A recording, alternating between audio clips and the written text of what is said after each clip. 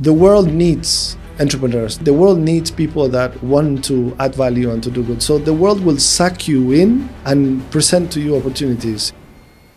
My name is Lorenzo, and I am the CEO of Creative Zone, one of the largest business setup companies in the UAE. When you set up a company, 20 employees in our company get involved. Chain of people who have to support. Yeah. So 99% of the businesses that get started don't recognize where things are going to go eventually. I see a lot of people expecting a little bit too much from things right from the start, and things, like in anything else in life, takes time. Adapt yourself as you go along, because the same way that you're going to have challenges, you're going to have a lot of opportunities. If you could advise startups on 3 things to watch out for, what would they be? I would say number 1. Gladiators, welcome back to the special edition of Gladiator Mastery. What I would like to do is introduce a dear friend of mine that I met about 4 years ago, and we just hit it off straight away. And I respect this gentleman very, very highly. I don't know how he manages and juggles all these balls and they're spinning all the plates at the time, but it took me about 3 years to get him on this podcast, and I'm honored to welcome you to the arena. Lorenzo Jooris. Yes. Jooris. Yes. Thank you. Do you pronounce the J, or you don't pronounce the J? Yeah, I mean, it's a Belgium name. Belgium. I'm not even sure how it's pronounced properly, but people say Jooris. Yes. Because you're Argentinian. I was born in Argentina. My father is Belgian. My mother is German. And, I see. I see. So all the blood that runs through you is European. Yeah, I'm European with a Latino look and feel. Oh my God! Lucky you, blessed son. I hate you already. So welcome to the arena. Thank you. Welcome to Dubai. How long have you been in Dubai now? It's coming to 17, 18 years now. Wow, longer than me. And you're the CEO of the Creative Zone. Correct. But before we go into what you do and Creative Zone, I'd love to hear your story, because you have an amazing story. My staff were doing some research, and you've literally traveled the world. Yeah. You were born in Argentina. Are you an Argentinian supporter of football? Absolutely, of course. Congratulations. Yeah, thank you. Thank you so much. Thank you. I had the misfortune of going to Qatar and watching Iran get stuffed by England. But then the atmosphere was amazing. Did you go? Yeah. I managed to go there for the semifinals. Then we won that, and my family was there, and they said, we're going to the finals.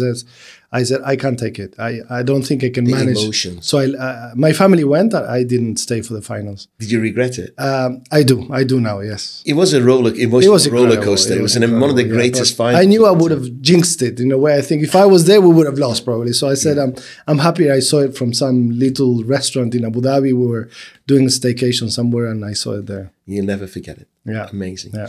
So tell us a little bit about you. You were born in Argentina, where? Buenos Aires? Buenos Aires. I was born in the 70s, 1974 in Argentina. I hate you even more because I was born in the 60s. Oh, wow.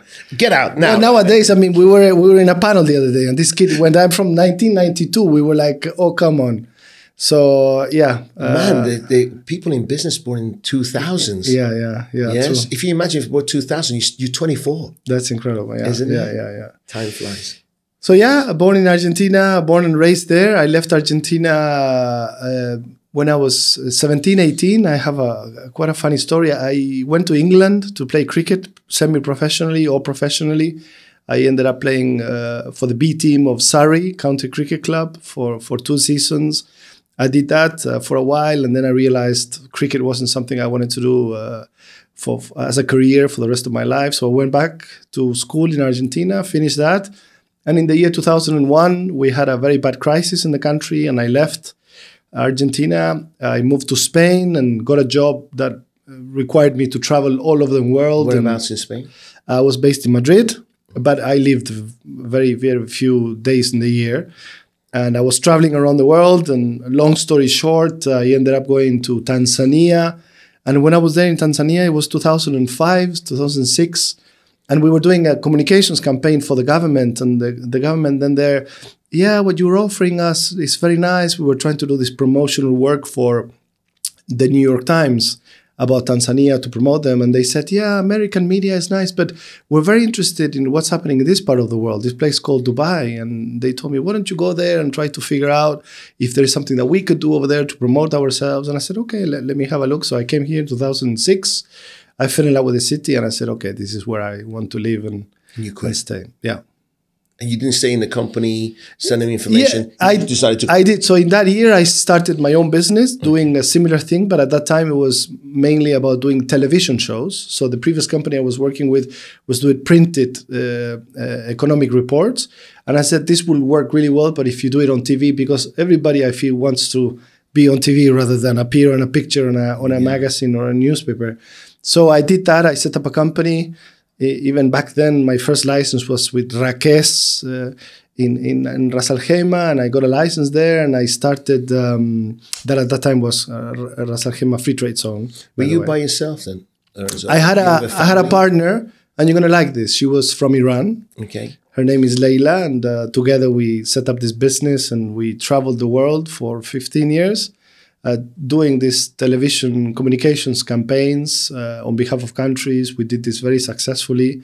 I learned so much from all these interactions, interviewing presidents, prime ministers, CEOs of the biggest companies in these countries. We learned from the mining industry in Angola to cotton production in India or tourism in Antigua and Barbuda or anything of the sort. So every time you meet with someone, you have to learn about their lives and, you know, how they do business, what is important to them. So I honestly learned so much out of this experience. But then you had to sell your services, right? You started your company. Yeah. Because I noticed you have extensive sales experience. I love sales. Yeah. So how did you pick up the phone governments? How did you get all these contracts? It's bad enough people listening thinking, I can't sell next door. Yeah. How did this guy sell his startup all over the world? It's funny. That's such a good question. I used to get this a lot. Like, how would you go about opening markets? And it's really interesting to see the power of media and how it opens doors. Like, I remember we would be finishing one project, and 3-4 weeks before ending one, we would start sending letters to around the world, mostly presidents and prime ministers, saying, we would like to come to your country, shoot a TV interview with you that's going to be here on ABC television, in BBC or on CNN. And you'll be surprised how people are ready to welcome you and open their doors. And so we will send these letters out and we will meet these people. And then after that initial interaction, you know, as you're saying, it's a sales job. We would sell ourselves. We would say, listen, so we would go there, we would say, we don't only want to shoot this interview, we want to shoot a series of television shows, stay in the country 2-3 months, interview this list of people.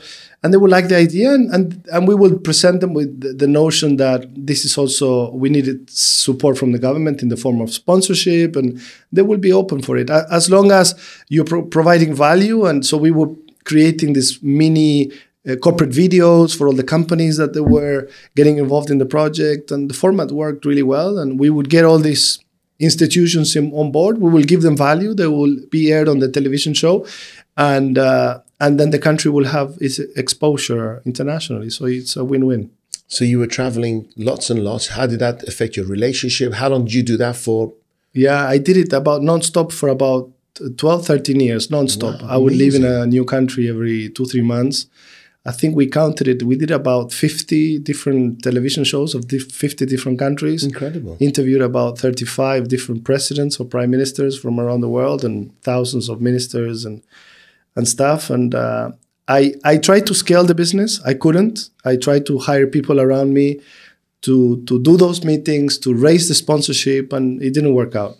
And I hired 3 teams, and then whatever we were spending in terms of salaries and logistics and plane tickets and hotel accommodation, and what they were raising, it wasn't worth it. Yes. So I said to Leila and my partner, let's go and do this as long as we can ourselves, and that's what we did. We have enough energy, and then and actually that's actually what happened. I crashed. I think it was about 8, 9, 10 years ago. I had a complete burnout, and I had to stop. I was out of commission for about 8 months or a year, where I couldn't continue. I was because it sounds amazing, but then after a while, life in a suitcase. It takes a toll on you.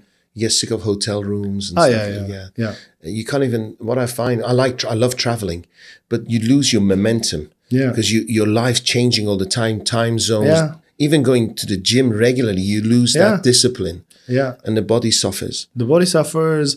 You become strange, especially, for example, with relationships. Like every new place you go, you know that these people in 4 or 5 months, you're not going to see them again. Yes. And you know that, okay, you're going to be in touch, but then you lose. So you become a little bit introverted when it comes to how you you connect with people. Yes. And stuff. Absolutely. How did that affect your personal relationship? Well, so Leila and I were in a relationship as well. We were business partners and dating. And then in the end, we both went on our ways when it came to our lifestyle. Now I'm married. She's married. She's very happy. She has kids. We're still very good friends. And she came back to live in Dubai as well. But we knew that sooner or later we had to go our own ways. Beautiful. Yeah. And then how did you, was your next position CEO of Creative? No. So how this came about was I sort of had to finish with this work, and I said, okay. And I was already living in Dubai, but I was never here. I was just spending a week out of months. So I said, okay, let's fully relocate to Dubai. So I had a little apartment here in Ticom, and I slowly said, okay, let's start spending some more time. So at that time, I launched a magazine called Leaders Middle East. And I had a production company because I knew a lot about production. But there I was, like, shooting little social media videos for restaurants and coffee shops because that's what I knew. Yes. I knew what to do, and I came from interviewing presidents and prime ministers. And so slowly I started to see that there wasn't a lot in that side of the business. And the magazine, I knew I was getting into it, knowing I want to make money, because everywhere I went, like, say, why are you launching a print magazine when print is dying? And so I knew that it was just a step for me into this new world. I knew that sooner or later I wanted to go back to the corporate world. I saw that I had more traits into being very, very useful in that world.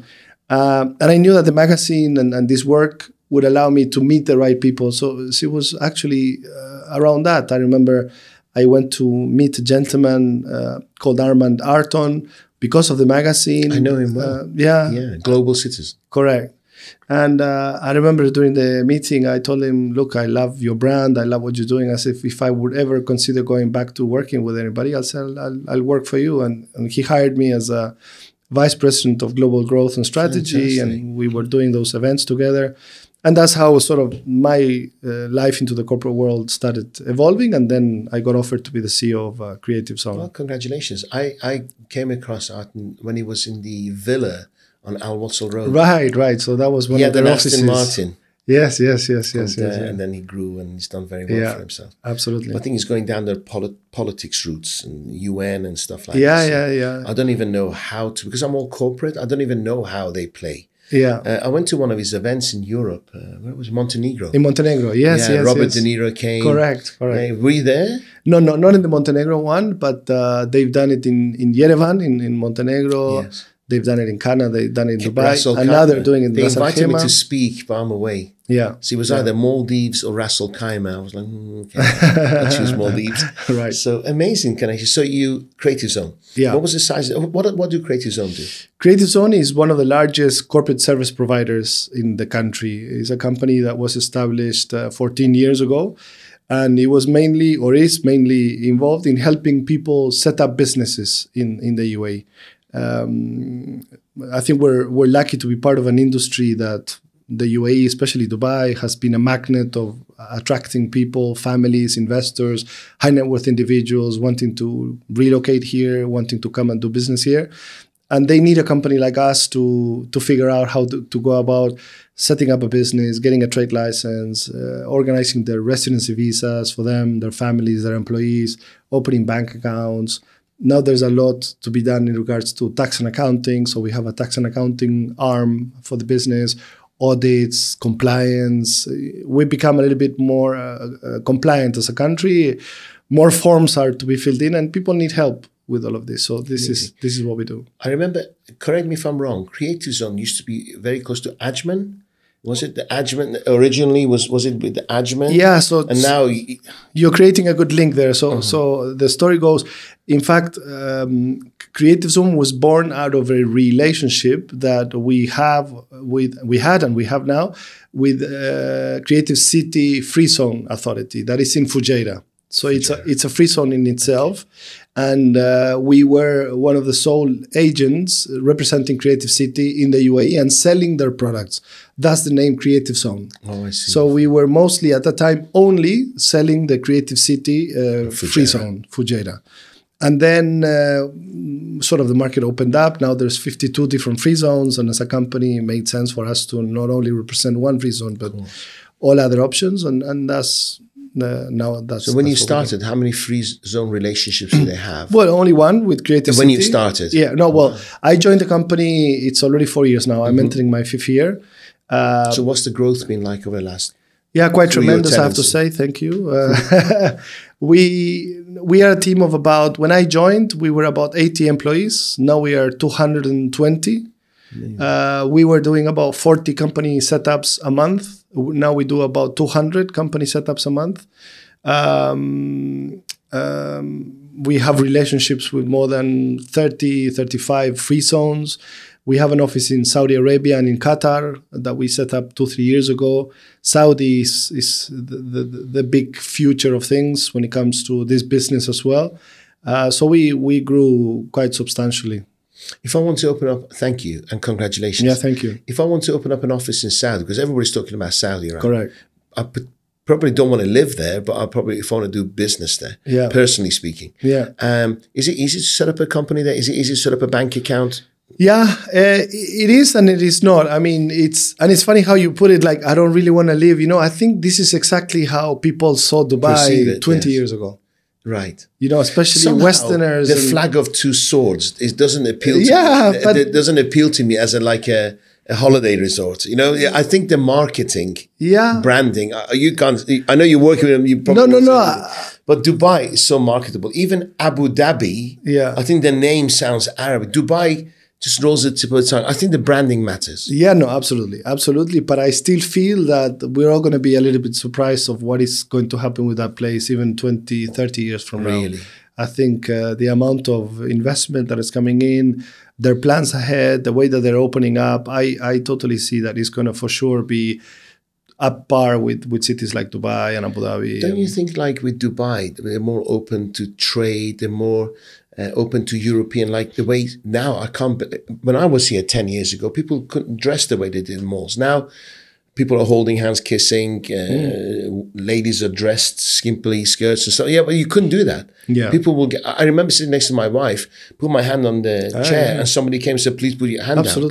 But now, but then I think Dubai maybe is more, I don't speak Arabic and I've done very well in Dubai. Yeah. I wonder if places like Saudi will ever go that far, because I'm Iranian and they tried to modernize Iran in the 70s and the people turned.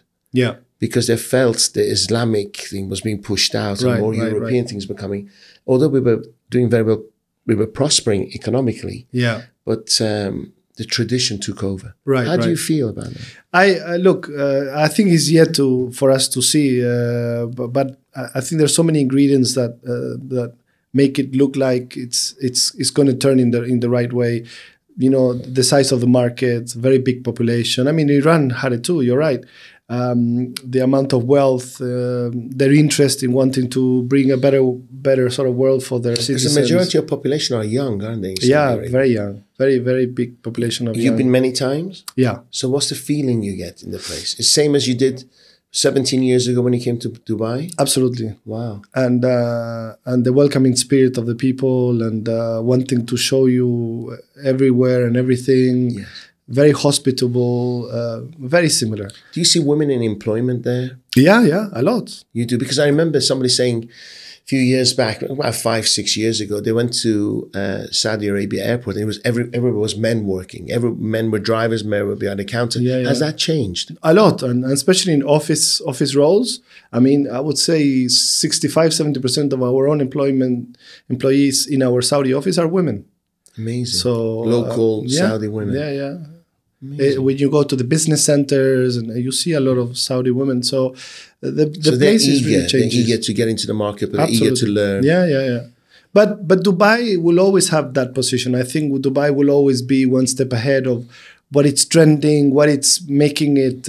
It's easier for a smaller country of the size of the UAE to adapt to those quick things, and we will always be one step ahead. Whether we're announcing now casinos or whatever that is, or blockchain, or AI or Web3, we will always be very fast. We'll make it. Although the market's small, the leadership is the difference, isn't it? It's incredible leadership. We're just blessed to be here at this time. I was talking to a friend about this topic the other day. I think even when I started coming here 18 years ago, what really fascinates me of the culture of the people here, even from that time, the number one thing that I realized, and it applies to the rest of the Middle Eastern countries, when you meet the locals here, you get this sense of that they go to you something like it says, "What do you want? What do you need?" Like, you go to them and say, "I want to do this business." They're like, "Let's do it." "Sure. What do you need from me? Like, how can I help you?" Like, it's that mentality, like, right? Like, it is, and I don't think it's everything. It's even financial. They talk financial, they talk business, and it's just trade. What do you want? How can I help you? And people don't know that if you are smart on the way that you come across, and it's all about giving here. It's all about giving them. If you give and you show that you're open and you're here to bring value, and people will buy into you, and they will help you because it's in their culture to reciprocate back. It is. With again, you have to be wise, because I made that mistake. I helped a lot. You gave too much. I gave too much, and then this gentleman promised me the world. I'll tell you the story if you're interested. Yeah, promised. I had a 51% partner, and he said to me, "No, I'm connected. His Excellency so and so." And then he said, "Let me be a 51% partner, and I'll give you this business, that business. I'm partners with these people." And we went to the notary, we changed. And for 12 months, he didn't do anything. Okay. And we had leases to sign, we had commitments, car loans and stuff, and he would refuse to sign. Oh, wow. And then when I went over, he said, "Give me $1 million to get out." Oh, wow. So the day of the...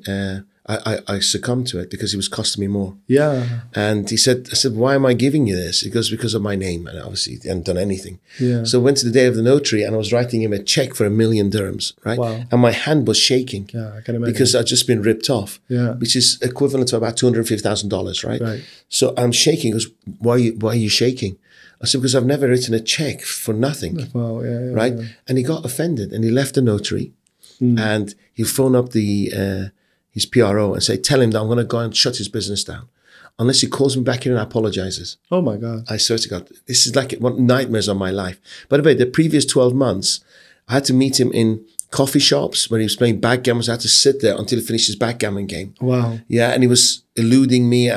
It was Ramadan. I had to wait till 2 a.m. to meet him. He'll go to do a prayer. He'll never come back. So "Where are you?" "I forgot you were waiting." He just played mind games. Yeah. So I had to pay. So anyhow, cut a long story. There are some bad stories. Really. Like so I'm just the listeners. Once in a while, and believe me, in 14 years being here, I just had one bad experience. But it was so painful that I don't want people blindly trusting. No, absolutely. You know, it's like the word "inshallah" is religious, God willing, but it's overly used. Yeah. The moment I see you tomorrow, inshallah, I'm thinking it won't happen. Yeah. Right? It's just, it's different. Inshallah, we're alive, but the appointment, you can make it happen. Absolutely. So anyway, I had to apologize. He shut the notary down. I had to apologize to him in front of everyone. Wow. And then I paid him $1 million. Cashed $1 million the next day. Then I couldn't get my 51% back because I had a case against it for $30 million with Dubai Sports City. Oh no. So 5 years on, he's still 51% shareholder of my company. Oh God. But I've literally run it dry. There's no turnover. I've moved them into another company. Yeah, you started. But every year I have to pay for that license. Oh wow. So there are bad people everywhere. Yeah, absolutely. But majority of people are very kind-hearted and very giving. Just very sometimes I think opportunity blinds you and you miss the signs that are there. Well, we're also eager to make it happen and to do something, and you feel that it's the right one, but sometimes we jump onto things too quick. We don't do our research and we get stuck. Have you always been cautious? Have there been times where you lost sleep as an entrepreneur? I do sleep, lose sleep as an entrepreneur. I am very cautious when I do business. I really run a lot by my feelings, by my guts, and I take my time. I don't rush into things. I'm very conservative when it comes to doing business. I'm not the type of guy that will jump, and I got burned with a few things here and there. You know, I think we all got a little bit burned with crypto and things like that. And we thought that they were the big rescuers of things. And so I do take my share of risks, but I'm very manageable. Yeah. You deal with, by the way, the Dubai story, the licensing, because people listen and they think, well, how many licenses are they being sold? How many people are coming and going? Do you have those numbers? Is it going to continue to grow? Yeah. Is it growing? Yeah. Good question. There are studies that show that there is about 500,000 new licenses being issued every year. That's new licenses. If you think that is UAE or Dubai? The UAE. Wow. Which is, if you think we're a population of about 8 million, 500,000 new licenses is a lot, considering that there is a lot of already existing issued licenses. So every year there's 500,000 new ones being issued. I don't have the stats in terms of how many of those are for people, let's say, that are not really living in the country, because what's happening is a lot of businesses or what we call nowadays nomad entrepreneurs. They have a Dubai license, bank account, they trade, but they live in Germany or and they operate from Germany or there, but they have a company here and they move around and they travel. So I would say there's a good number of those. I would say at least 40-50% perhaps of these new licenses are for international, business owners that travel around the world. But there's about 500,000 new licenses being issued. Incredible. Yeah, it's a big number. And to the second part of your question is, will it continue? I think it will, because I think we're still on the tip of the iceberg when it comes to people recognizing how you could operate from here. You could travel around the world and own a business here. You could have an e-commerce company operating in Africa, but you could operate it from Dubai, have your office here, your bank accounts here, and tax wise is very cost effective still. Yes. Although we introduced 9% corporate tax, but still compared to the rest of the world is very efficient. So, the fact that you are connected to any city in the world, just jumping on an Emirates flight, you have the biggest airline in the world at your footsteps. You have the biggest airport in the world. This not many countries around the world can offer. Crazy you even when we say it, isn't it? Yes. Because Dubai is a small city, really. Yeah. And we've got the biggest airports, biggest airline. Correct. And the standard is very high. Yeah. Because I guess when you travel the world, have you noticed 20 years ago, I used to go to Vegas all the time. Now it's like 2-star comparing to just normal standard of Dubai. Yeah. How do you think we've managed to keep those high standards? I hear that it comes from the leadership and starts from all the way to the top to Sheikh Mohammed and everybody sort of around him. They seem to be very strict when it comes to attaining to service delivery and standards. I hear himself, Sheikh Mohammed, would traditionally walk around government offices and he gets stats of service delivery, whenever he finds a department or a authority that is kind of a little bit weak on, he has no problem changing people around and he gets moved on. So because we run relatively small companies compared to the country that he runs. Yeah, of course. Imagine how many times he's had disappointments, but he just kept that vision going. Yeah. How many times he goes to bed and people testing his resilience, right? Yeah. Because we get tested all the time. I mean, my company is nothing comparing to yours, and then he's running a country. Yeah. And the strange thing is people have still stolen from him, knowing that he's the ruler of the country. Yeah. Because we have people steal from us, steal time or commitment. And again, he just continues. We're just blessed. Yeah, really. Indeed. Have you had the pleasure of meeting him? Not personally, no. I only saw him walking around the malls and things like this. This is the closest I ever got to him. But no, I never got to meet him. I wonder if I ever do, what do I say? It's crossed my mind because you got about 30 seconds to get his attention. What do you say? Yeah. I'll probably go, shake, knees shaking. I thought the same thing. Yeah. What would I think the first thing that comes to my mind is you. just to thank him for creating such a place for us to live in, and our children to be safe, oh my God. perfect education, health, every infrastructure. Yeah. You don't have, as Argentinians, you don't have to pay tax all over the world, do you? No. We don't have global Unlike tax. poor Americans listening to this, thinking they've got to pay tax everywhere. Yeah. So, have you, signing 200 licenses, have you had a success story whereby it's been a whale, it's been a unicorn? You started and it just expanded and they've done really well. Is there a success story that comes to mind? Yeah. We have a lot of decent sized companies that set up with us. We have big sized companies. We have companies like LG register with us. A lot of the big restaurant chains, big groups of restaurant chains that they are creators on clients.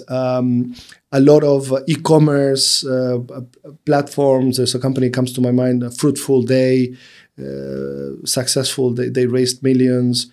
My Ciara, a very successful app. We helped insurancemarket.ie launch. We were part of helping the entertainer group launch with Donna Benton and what she's done. Wow, so she sold her company for millions, and I believe she's back at running things. We have a lot of successful stories of people. Incredible. So it's not just one-man bands. No, absolutely. You have large organizations. Yeah. But many of them start with one-man bands. Yeah. And, have you ever, do you get involved with all these startups that start? Do you get to see who's signed?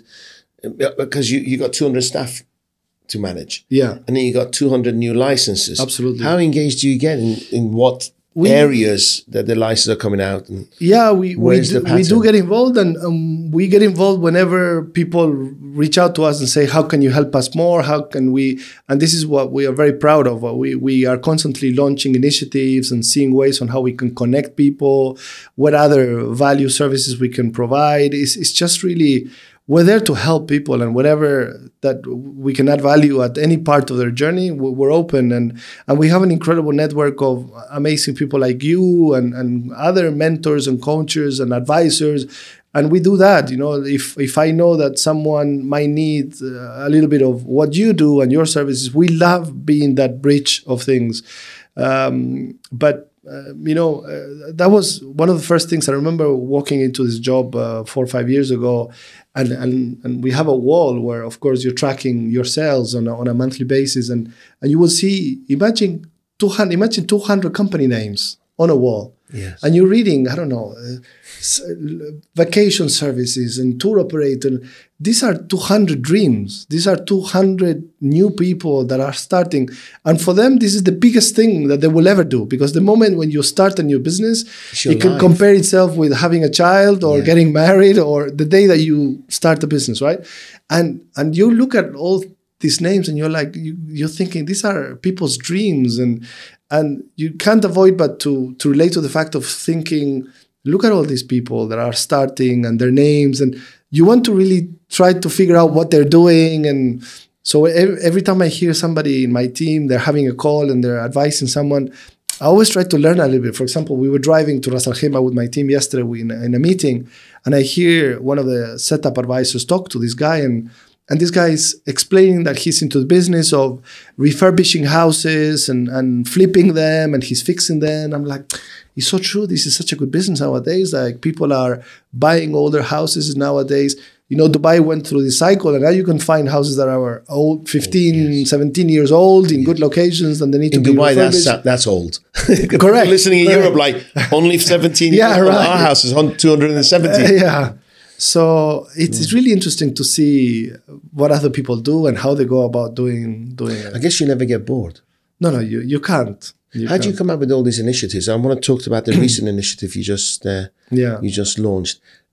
Do you have a team that you brainstorm all the time and constantly changing things? Yeah. We have a team of about 23 people in marketing alone. Mm-hmm. I love everything that is related to sales and marketing. It's in my DNA. And I'm blessed. I have a great team that we sit down, we come up with ideas. We're driven by what is the coolest, new, funky thing that we can launch in the market. But as I said, it's all about bringing people together. It's all about creating value. And I feel that nowadays in any business, it's all about creating a community. Whether you are a butcher or you're selling corporate services like us, or you're selling passports or you're selling shoes, you need to create a community around you. And so a lot of our initiatives are aimed at that, is how can we create a community around us that then we serve each other, we help, we support each other. And then people will come to you and say, oh, by the way, I need a license, or but it has not become the main purpose of it. We just know that the by nature, is the business just comes. That comes in. So when you advertise, if you don't mind me asking, where does, let's say you spend $100 on advertising through different platforms. Yeah. Top three, where the inquiries come from. Yeah. What's the top one? Online or Google? So in our sales funnel of things, a good 60% of our new sales come from existing referrals or existing clients. That is, in fact, has been growing. I think it used to be 30, 40, 50. Now it's become 60 to even 70% of our own sales come from our own network of clients, people that we know, our network. So the other 30, 40% come from digital campaigns, and it's mostly divided between Google ads, social media ads, YouTube ads. Is there a most popular country? Would it be UK still? Yeah, UK is our number one expat jurisdiction when it comes to the inbound of new clients. Yes, from the European side of things. But still, the big majority of the people that acquire our services are people that are just relocated into the country. So although we do campaigns in the UK, they're here searching. Correct. Once they're here, they're saying, oh, how do I go about? So I could put Google ads in the UK and they work. And people start thinking, oh, now that I'm thinking of moving to Dubai, how about this? But we tend to do inquiring, but when they hear, they decide. Yes. So our biggest demand still is from the local market, but we do international campaigns and they work well, but to a less degree of success. Wonderful. Tell us about this new campaign you have. Campaign? We're discussing the small startups. So we launched a new initiative called the Startup Circle. So we launched a new concept called the Startup Circle. And the idea of this is to create a portal, a platform that brings together everybody that is part of the ecosystem of startups and entrepreneurs. They don't have to be licensee within creative. You don't have to. No, not at all. This is open to anybody. You don't have to have a license. Perhaps you already have a license or no. Regardless, we're not doing this with the purpose of trying to sell them a license. We just generally want to bring together the whole startup ecosystem together in the country, but with very big ambitions to grow this internationally.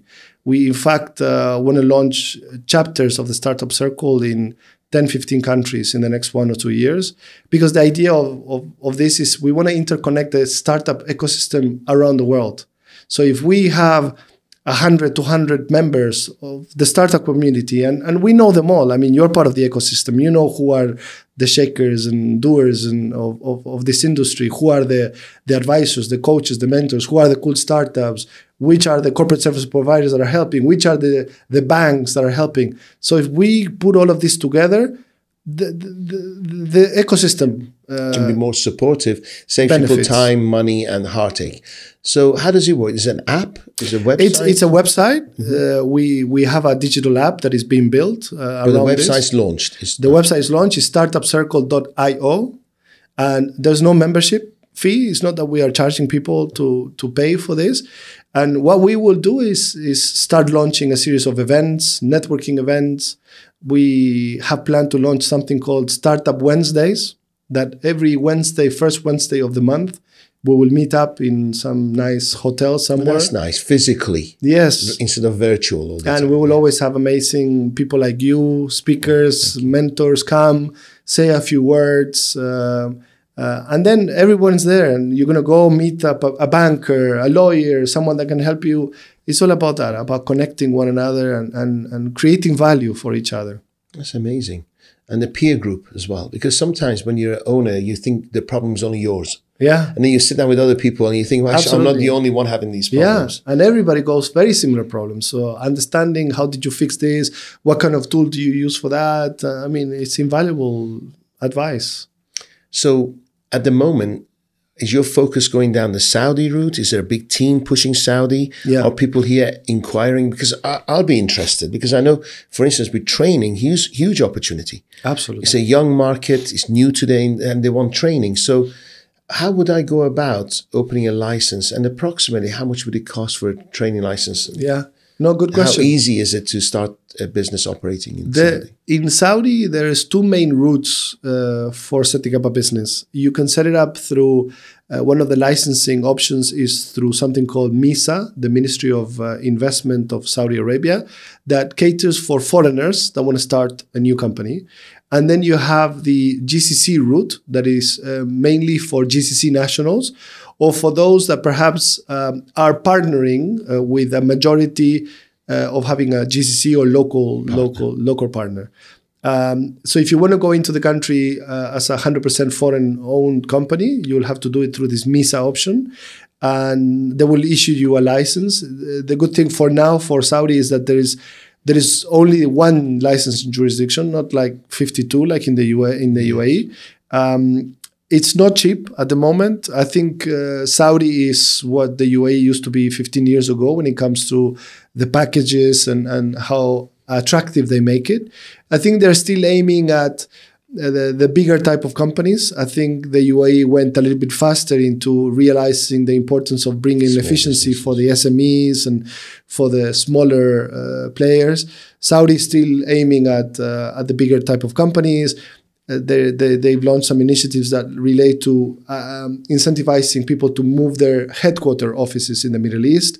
So they're saying if you show us that you're moving your regional offices here, they give you some interesting tax incentives as well, because there is 20% tax, corporate tax for corporations there, but they're very flexible when it comes to giving certain incentives. But just generally speaking, a license can cost you anywhere between 100,000 dirhams. Which is about $25,000 yes, per annum? Per annum to set up this company. And to this, you start adding the residency visas. They have a few restrictions that make it a little bit hard. Like, for example, your first employee has to be a Saudi national. That is the one that it becomes kind of your PRO or government relations person that opens all the government portals that we call them for all the permits that you will need with immigration, with labor, with tax. And what's the average salary of that individual? Very similar to the UAE. I think even a little bit cheaper. I think salaries are somehow a little bit cheaper, especially for the Saudi national people. And these Saudi nationals can have several positions like that, like PROs here. Yeah. They can be a PRO for 20, 30 They could be listed in a few different So basically some form of tax, really, because you have to. And it gives employment to the Saudi population. Correct. Yeah. And they are quite strict. I think in the first year or two, you have to cater for about 15% of your employment has to be Saudi nationals. So they are being careful that, this growth that is being witnessed and all these companies that are coming. The money's not going to go out. They're going to stay in the country. And that's interesting. And it's benefiting the local people. How long does this take on average? It takes a while. It's taking us as long as 2-3 months sometimes to fully set up a proper Saudi entity. Wow. Yeah. So your costs go higher and so forth. Yeah. Now with the population increasing, competition increasing, your margins are getting less. Yeah. Right? And the cost of licensing gets less. Absolutely. Does the work get harder, or now you established? It has. Yeah. So there's a lot more work that goes beyond one company setup. Especially because of all the new regulation and compliance. There's a lot more steps that need to be overseen, a lot more documents that need to be filled in. Like, when you set up a company, it's not like it used to be back in the day that you'll fill up a couple of forms. Now you need to do a lot of UBO declarations and ESR and AML and all the corporate VAT registration and tax registration and this. So it's good to have a company like us to help you around with this. Because you don't know. Yeah, and people It's not just about signing a swamped. license, it's all the paperwork behind the scenes. Yeah, and then how do you keep up with all of this? So Because your administration department's really increased. yeah, that's why we went from 80 employees to 200. I'm not claiming, it's to do with admin-wise, we become a lot more complex. I think I did a video a couple of months ago that talks about when you set up a company, 20 employees in our company get involved. 20. Wow. From the person that advised you, then how we go about That's collecting. a chain of people who have to support you. Yeah. So, I mean, not that I'm selling things here, but imagine if you go to a small company that doesn't have the infrastructure around They're not going to be this, able to support you fully. they can't, because it goes through all the stages of the advisory, the collection of documents. Yes. Do you have introducers, like people like me, for instance? I get approached all the time, and then they can introduce you. Absolutely. Introduce their prospect to creatives. We have a lot. We have a lot of people within our network that they every day, every week, they call us and say, oh, I have a friend, I have a... And the funny part of this was when I started this role, it's incredible. Every time you build a new connection, it takes about an hour and a half until you had that first conversation. They go, oh, by the way, I have a guy, or I have a friend, or my cousin, or my friend, or my girlfriend, or it's just incredible. And especially in a place like Dubai, that everybody is about coming, setting up, getting a residency visa, because that's the other aspect, that we're lucky that the format is in a way that either you're employed or you need to have your own business in order to have a residency visa. So a lot of people had the need to set up a company just to be able to stay in the country. Yes. Right? So everyone needs either a residency visa of some shape or form. To be in this country and benefit from all the advantages. What's your opinion about a golden visa? Yeah. This was Do you have one? I don't have one. I have one. I was one of the first ones to get it in the country when it came out. First of all, there's some people are gifted it, some people pay for it. How does it work? Yeah, so kind my staff tell me I've got to pay. No, yeah. So the program kind of evolved as it came out. So when they first launched it, I think we were already 2.5 years into it, if I'm not mistaken. By the way, the UAE Golden Visa program is the biggest Golden Visa program around the world. I don't remember if I'm going to quote this correctly, but something that it comes to me to say that there were about 300 or 400,000 Golden Visa issued so far in these 2 years. And to give you an idea, Portugal, who is the second biggest, is about 40,000. Whoa. So that's 10 times 10 more. times the amount of Golden Visa. And the capital invested is same in Portugal as it is here? They have different thresholds. So in They're Portugal, changing as well, actually. Yeah, or even they stopped the program. So in Portugal, you had to acquire a property worth 280,000 euros, which is similar to the UAE one, because you needed to acquire a property worth 2 million dirhams to apply for a 10-year Golden Visa. That was the property investment route. So there's 3 routes. There's the property investment of 2 million that now has been lowered to 1 million. And now even some new regulation came out this week that relates that you can show that you have done an advance payment on a mortgage. So even now, if you have a mortgage worth... A commitment to a property. You can apply for a Golden Visa. So all they're showing is that they're making it easier for the expat community to feel that you call this place home. And this came about just because of a single thing. During 2008 and 2008, 9, 10, during the financial crisis, Dubai lost a lot of its inhabitants just because of the crisis. People lost jobs. Panicked and they left. They lost jobs. They couldn't stay around and they had to go because they don't have a residency. During COVID and stuff, so the country started thinking, what can we do to not lose the population? Yeah. Correct. So I said, make people feel that they have a longer term commitment in the country. And they said, okay, don't worry. If you lost your job and you have a 10-year Gold Visa, it's not that you need to go running to go find yourself a new employment. So I think this is what the UAE has been really good at. It's like listening to the market and say, what is it that people need? Let's go and give it to them. Clever. So residency visas was one of them. I remember people complaining, oh, Dubai is not a place that you can walk because, what? No problem. They're building an entire dome closed structure for pathways and cycling. I don't know if you're familiar with this. It's going to go throughout the whole city. My son cycles all over. I'm like, how did you get there? It's a cycling path. I'm like, well, no, but now it's a dome-closed one. No, so, where? Yeah, they're building it. And it's going to go through from Marina to downtown. And it's with vegetation, walk paths and cycling tracks. On the beach side? Yeah, between Sheikh Zayed on the beach. No. They're doing a whole cycling, but it's in a dome, enclosed.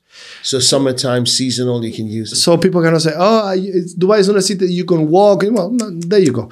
People were saying, oh, Dubai, you don't have culture and you don't have museums. Wait a minute, Louvre, please come set up the biggest, right? So museum, yeah. They listen to what people need. Oh, visas, no problem. Here, 10 good. So, yeah. Do you pay equivalent the same amount of money as you would? The visas are 2 years, right? Yeah. So if you have a 10-year visa, do you pay 5 times the 2-year? No, fee? It's a lot more cost effective. Is it? Yeah. A 10-year golden visa government fees are as little as, I think, 10,000 dirhams type of thing, and that's it. So you don't. And then you don't have to have the inconvenience of every couple of years. I might get it. No, and no more medicals every 2-3 years. You have. Are there people who gifted it? Are there people who are? No. So what happened is when they first came with, I know lots of influencers like, I got my golden visa. I was like, did they get it? Did they? No. So that used to be when it first launched. The government started going out and saying, listen, because we feel that you are someone important to our society and our community. And they started giving it to people in sports or in health or artists. I know. So they were gifted at one stage. Yeah, they were given to them and say, we would like to give you this. So you don't have to have be reapplying for your residency visa. Now you have a 10-year one. And so they started by giving it to the people that they wanted. Then they created a system that you could apply for it to a set of government entities that they were the ones approving them or not. Mm-hmm. So when that came about, we were already in talks with people. At the time, it was from the Department of Commerce and DTCM. And we were interested as a company to start offering this to people.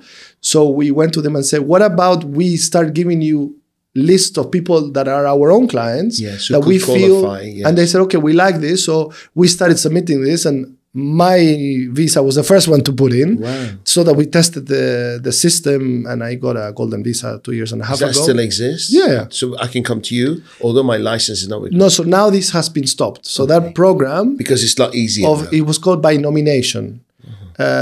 So you will go nominate yourself or be nominated by a government entity, and somebody will approve it, and you will have to build a dossier, explain who you are and why you're contributing to this country, and so on and so on. So after that, they said, all right, no, let's organize this. Let's put certain requirements. So they said, well, if you own property, or if you have this, or if your salary is higher than this or that. So they created these requirements, and then it falls under this. But as I said, since the program was launched, there's over 300,000-400,000 golden visas that have been issued. So there's so much people listening. I have probably about 60% of my followers are outside UAE. Yeah.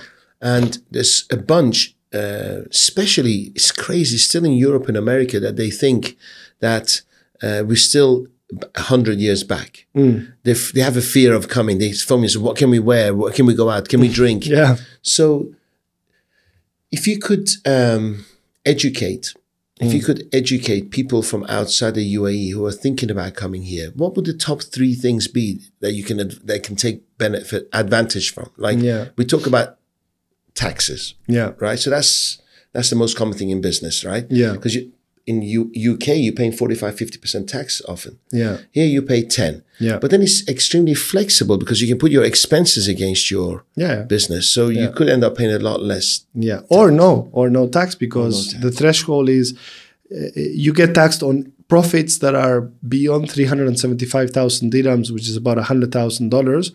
So if your SME, small company, makes below $100,000 a year in profits, you qualify for 0% tax. Indeed. So what would you say was the top 3 incentives for people to come to Dubai? I think... Or UAE, beg your pardon. Yeah. I think the biggest winner of what the UAE can offer is this concept that to me the world has encapsulated the way that we live, work, and play in a different way. Like you used to have cities like the UK, and you have here Rome on your billboards, and New York. They grew out of a concept that there were places where you could. They were very streamlined towards the work aspect of life, right?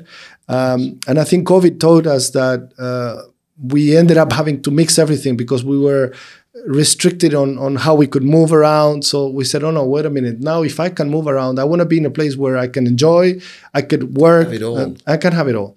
And this is what Dubai and the UAE ticks on that. Like it's a place that you have the beaches and the mountains and the work and an airplane that can take you anywhere. So I think that's, to me, is the biggest draw that the country can offer. You feel like you're a part of a place that you can have a lot of fun at the same time. You have year-round sunshine. You feel on holiday. You take your laptop and you're at the beach and you're working. So true. This is what people are after nowadays. You know what's incredible, Lorenzo? I'm walking around and I see somebody in a bikini or shorts, and I'm like, oh yeah, this place is a holiday resort. Yeah, you think it's all about business because when you're in business. Yeah. So, do you spend much time with your beautiful family at weekends, going away to the desert? All the time, really, all the time. So you're an outgoing. Yeah, and my wife hates me for this, but I'm like, why do you want to go to Maldives when you have this? Or why do you want to go to Seychelles? I mean, we are big on staycations and traveling around the country. We spend a lot of time going to places like Fujairah and Ajman and finding those little. And what I love about this country is that there's been a lot that has been coming up on these things. There's so many cool places in places like Hatta and new little resorts and trailer hotels and these moon resorts with these domes that have been coming up. And honestly, you don't have enough weekends in the year for you to go and explore all the different options. I mean, honestly, Saadiyat Island in Abu Dhabi, it's as nice as any beach in Maldives. I believe it's gorgeous. A lot of people say it's expensive to live here. Yeah. But then what I say is you earn more. It's all relative. How would you? I agree, and I think people are listening saying, "Oh, you can afford it. You can go every weekend. I can't. Can they?" Yeah, and I think people get a little bit confused from what they see on Instagram, and it's Dubai is not all about that. I mean, if you want to live a bit more of a normal life and be a little bit more conservative on your expenses, you can. I mean, when I first came here, I didn't live on the most amazing neighborhood of the country. You can find decent rent prices in different places, and I still believe that the quality of life that you will have surpasses anywhere in the world that you will have, because I think for us to live the way that you live and some of us live in any other developed countries, in the UK, in France, and it will cost us probably, I would say, 20 times. Yes. To what we pay here. To have that standard. To have that standard. For you to live in a really nice house, or let's say in a flat in JBR overlooking the sea and have all these restaurants, what you pay there, trust me, is I would say 25% of what you will have to pay in anywhere like in New York, Monaco, even in France. New York, you don't get safety, you don't get any of that. Yeah. The other day, we lost our 9-year-old in the mall. Yeah. And I went for a coffee. Yeah. So he'll find us. Can you imagine in England or Europe or Argentina, wherever I would have been shut up, every gate down. You worry about their safety. Yeah. Here, I just went for a coffee. I said he'll eventually find us. Yeah. My kids walk to 7-year-old. She goes to the mall on her own. I mean, she's not crossing streets and stuff, but I mean, we're blessed with the safety. I think you can easily take it for granted. People complain about maybe air quality, the heat. But if you actually take a step back, we are truly blessed, especially as family men. Yeah. You know, the other we went to England and my wife left her belongings the first day in her car. Car got broken into. My God. Within 8 hours of landing in England. Yeah. We were there in London and somebody got robbed. A knife point for the watch inside Harrods. And people saying, don't wear nice watches, don't have your phone. And what kind of life is that? Yeah. I don't own a key to my flat in 15 years. Wow. I don't have a key. The door's I've never locked the door. I'm not going to say where I live though, but but we don't lock the doors. Incredible, isn't it? Yeah. and the cars and stuff. We just leave our belongings. But it's a bad habit to go because we kind of protect it here. Yeah. And you can take these habits, Yeah. you know, outside, and before you know it, it's gone.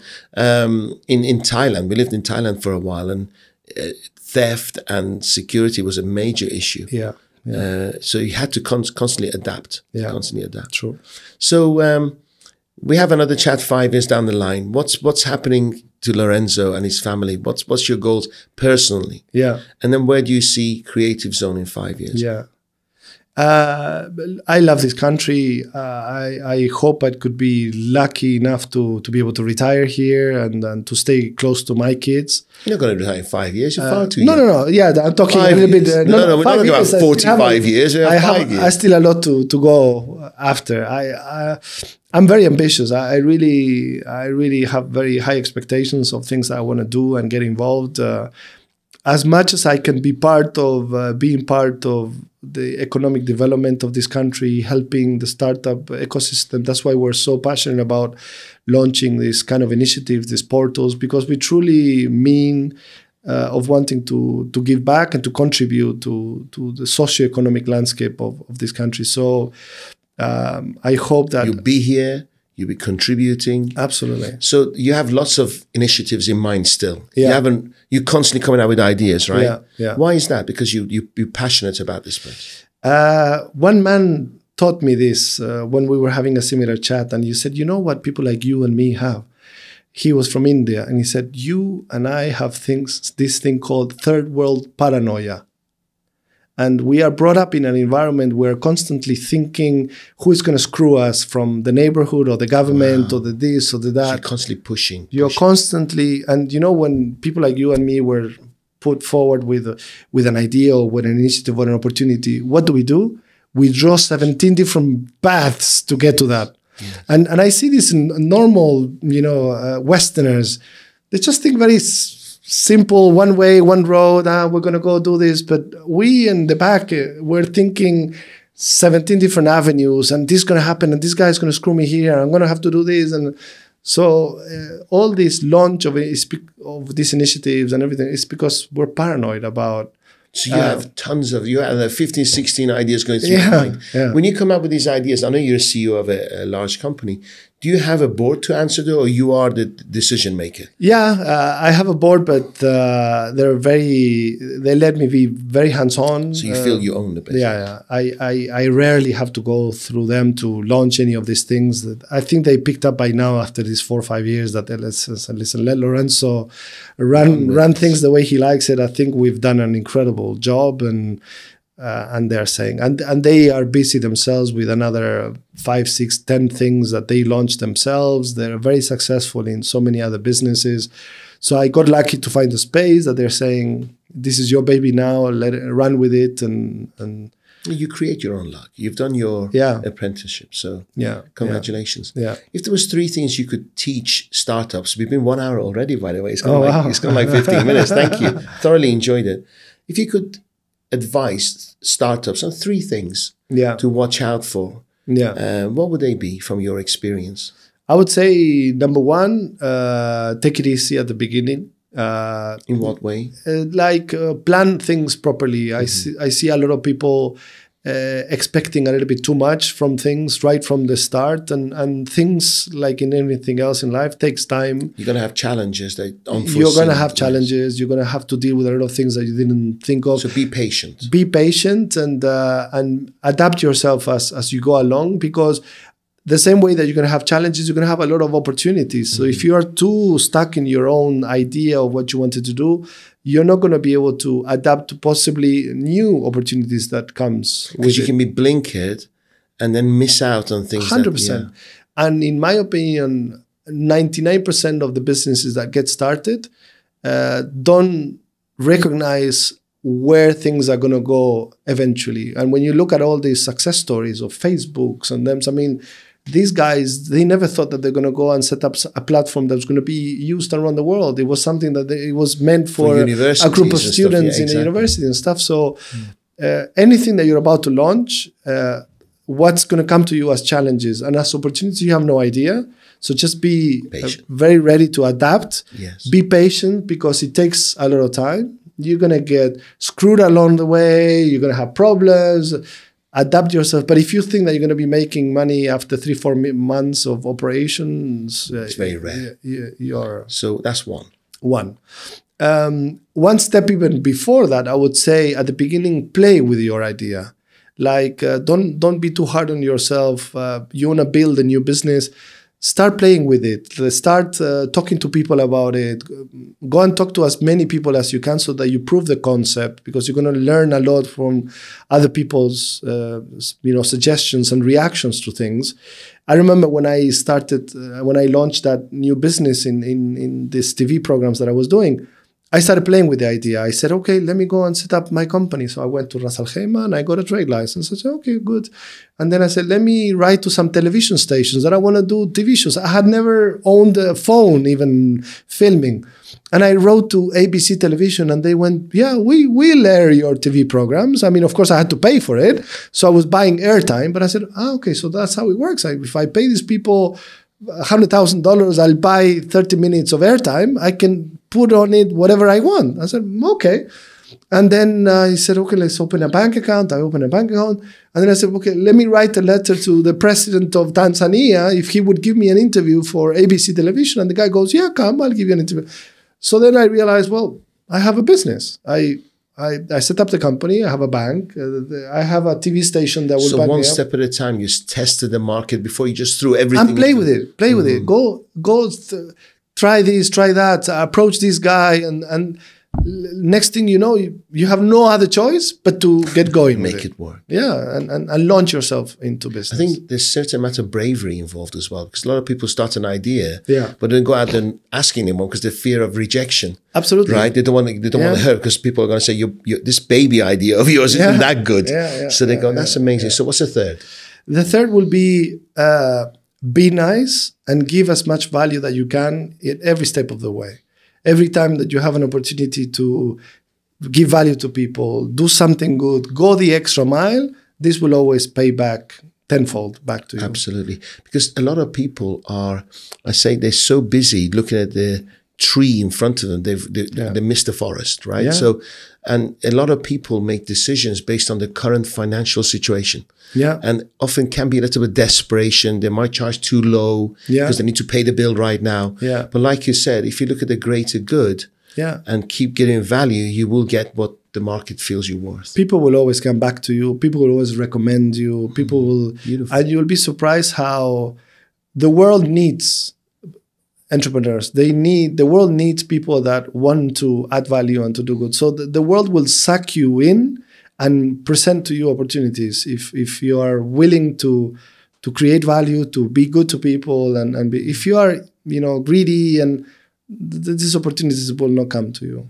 Beautiful answers. Thank you so much. Nobody's answered that way before. Thank you. Really spiritual and wise. Thank you very much. It's been an honor having you here. No, thank you. I'd love to have you here again. And like I said, my office is yours. And thank you so much. Anytime you want to use the studio for your amazing podcast, you'll be my guest. Thank you so much. And it will be our pleasure to have you on our podcast as well, Game Changers. And we've been friends for quite a few years. Like you said at the beginning, I met you. I remember watching your content and seeing a little bit of your work. And I was going through the mall and I saw you sitting there, and I came up to you and said, you're that gladiator guy, right? And we connected back then.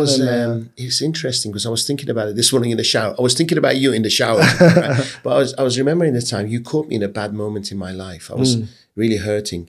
And when you walked away, I just dumped my situation on you. And I felt, truthfully, I don't mind sharing my vulnerability online to my followers and stuff. It's just like I felt I lost credibility because I didn't behave like a gladiator. And then what happened, if you recall, for about a year, we just kept bumping into each other. Yeah, true. It was just like I was stalking you. I was everywhere we were, bumped into you. I was like, Lorenzo thinks I'm stalking him everywhere. Do you remember? Yeah. So the universe kept bringing us back together for whatever reason. But maybe it was for me to lick my wounds and become a gladiator again. So I honor you. And you've done incredibly very well. That is, I've seen what you've been up to and doing, and these incredible offices that you have, and the concepts that you have built, and your media company, and your spas, and the different investments. I keep on hearing your name through people within our network that, oh, Darius invested in my company and this and that. So honestly, you know, that's the one thing that this city also has, is that we're all a community of people like you, like me, like we're all here trying to make it work and do good things for people. And it's nice to be part of this community of people. I'm going to actually ask for your advice. Yeah.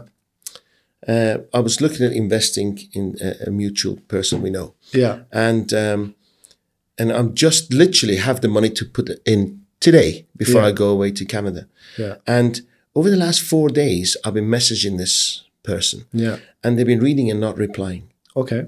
Okay. It doesn't take that much to reply. Yeah. Because manners and respect is very high up on my value list. Yeah. But then maybe they're going through tough times, maybe whatever, but it just takes a second. And I'm just about to invest. And I'm thinking, what if down the line, I'm saying, what's happened to my investment? And they choose to ignore. They read, it gets the blue ticks, but they ignore. Yeah. And prior to that, we've been communicating. So suddenly doubt starts setting in. Yeah, for sure.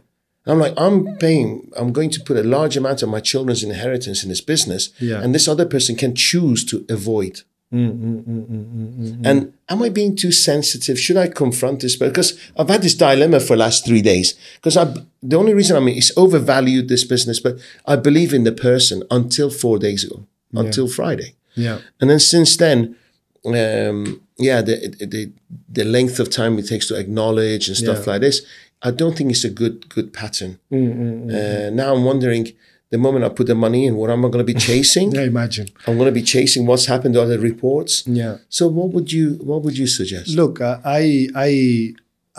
tend to listen to a lot of these signs early on things, especially early on. You know, like these things are like getting married. You know, at the beginning of a relationship, your wife is having a little drool here and so, oh, so cute and stuff. But by the year 10, it's like, go and clean your face, you know. Irritates the hell out of you. Yeah, so these the are things signs that you got to watch out for, right? Yeah, the things that bother you in early on, then later it magnifies. on, So I personally think I should confront this person. Absolutely. Now, what I'd said to them yesterday, I said, that was yesterday morning, and it was a working day.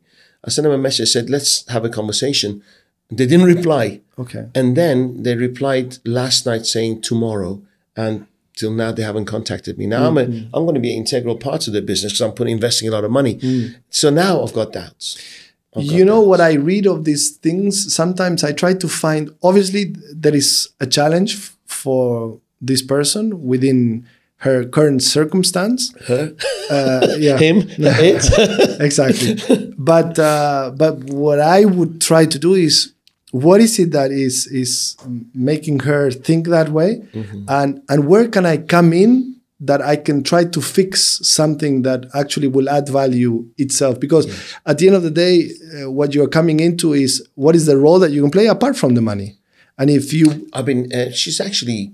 I don't want to clip her wings, but I have been doing, I've been introducing her to investors. Yeah. So raising money for her. Yeah. And until now, this person has been very good chasing, following up, but suddenly, boom, disappeared. And I'm like, isn't this coincidence that it's a day before I invest? And this has happened. It's the universe. Maybe you need to sit down with her and explore here. Thank you for that. Thank you. Because these emotions go through our mind. Yeah. We're never perfect. We never, maybe I can lose that money. I don't think about it, but it's not the point. Yeah. It's the point of not repeating the same mistakes as an entrepreneur. Yeah, absolutely. Because I made these mistakes 30 years ago when I was blinkered, didn't see signs and stuff like this. And having a peer group, people like you to ask for advice helps a lot. Absolutely. So, I think we should join more forces with people like within us and really analyze such type of opportunities, because even when we come in, there's a lot more that we can all contribute towards. All these people who are looking come and listen to us and say these behavior can put investors off. So they can eliminate or be aware of it. Maybe this person is not even aware. They're in their own world and stuff. And she will look at this and she will learn now. I hope she has the patience to listen to us for an hour and 12 minutes. So by an hour and 8 minutes, she's off. Right? But it's been an absolute honor. No, thank you so much. And thank you so much for coming. No, thoroughly enjoyed it. Thank you for having us, and it's a pleasure to. I salute you, Gladiator. Thank you so much. I hope you enjoyed it half as much as I did and got lots of value back. Gladiators, see you next time. Bye. Amazing.